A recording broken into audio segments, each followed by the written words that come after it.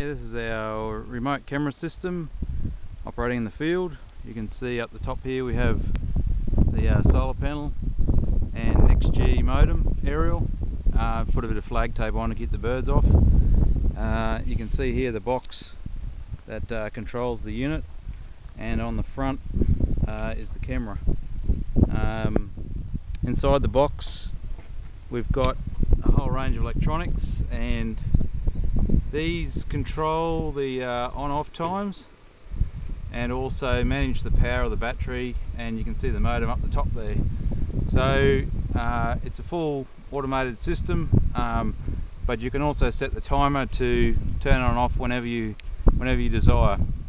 You can see it's got good ventilation with the fan to help keep the unit cool, and other than that, it sits on a stand, three-legged stand. You can see, just weight it down with a couple of tyres just to stop it from blowing over.